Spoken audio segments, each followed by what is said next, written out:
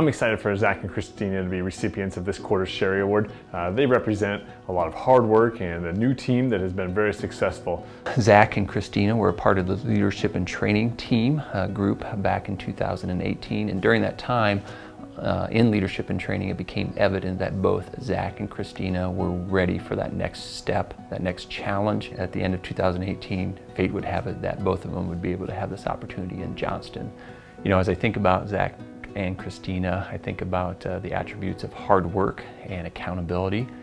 Both Christina and Zac have extreme ownership in what they do. Zac in particular, he makes me laugh, he's fun to be around, and it's enjoyable to watch him practice ownership of his property.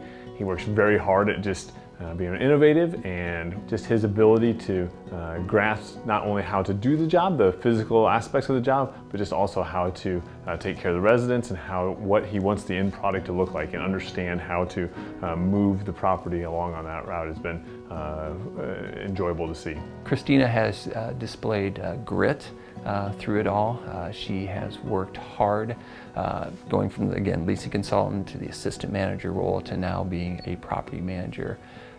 While working full-time, she also displayed hard work just in her personal life. She completed her bachelor's degree in 2016, so while working full-time, still worked hard to get that degree. And then last year in 2018, she worked hard to get the certified apartment management certificate. So that is probably, I would say, her strongest value is the hard work.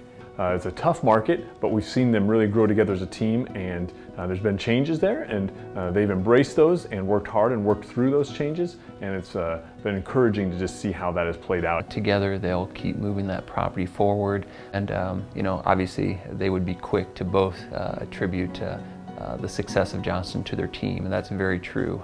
The whole team has contributed to the success there.